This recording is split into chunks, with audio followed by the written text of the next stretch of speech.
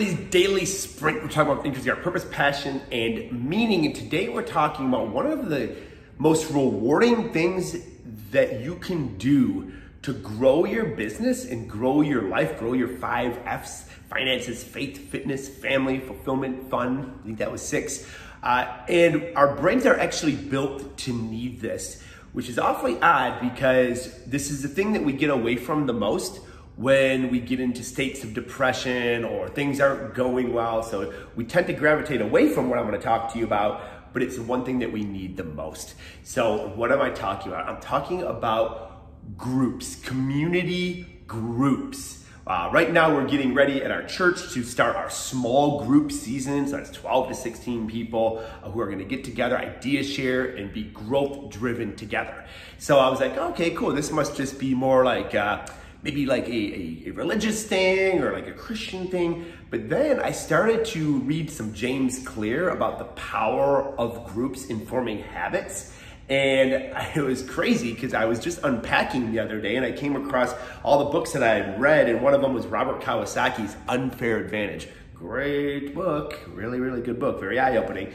And I had some pages marked off, and I went to one of the ones that was marked off, and I couldn't believe what I read. It said, "This is why most entrepreneurs failed to build a business. They are lone rangers or lone wolves working by themselves or with fewer people."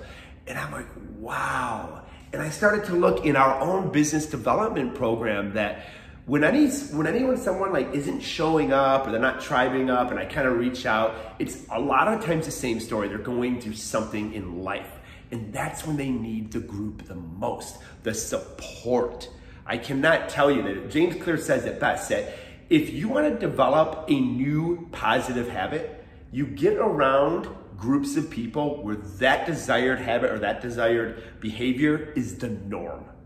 So think about that. If you want to level up your finances and you're in a business development group and that's what everybody's trying to do, and some people are doing it not quite at your level and you're bringing them up, but some people are doing it like a 10 times higher level than you and you're like, wow, that's great. And some people are doing it right at your level or maybe right above, so you're like, I can do that. That's going to level up your life. But what happens is when your business, you're in a slump. I'm in a slump right now.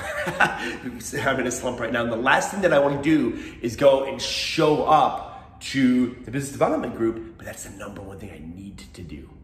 That's what's going to get you out of your slump. But again, it's the exact same thing that we typically do, the opposite. So show up to groups where your desired behavior is the norm, and it's going to change your game. You're not going to get into as deep as slumps. Your slumps that you do have won't be for as long, and you will steadily grow your mindset, grow your business, and grow your 5 F's. I'd love to know, what groups are you a member of that are leveling you up today? Let me know in the comments.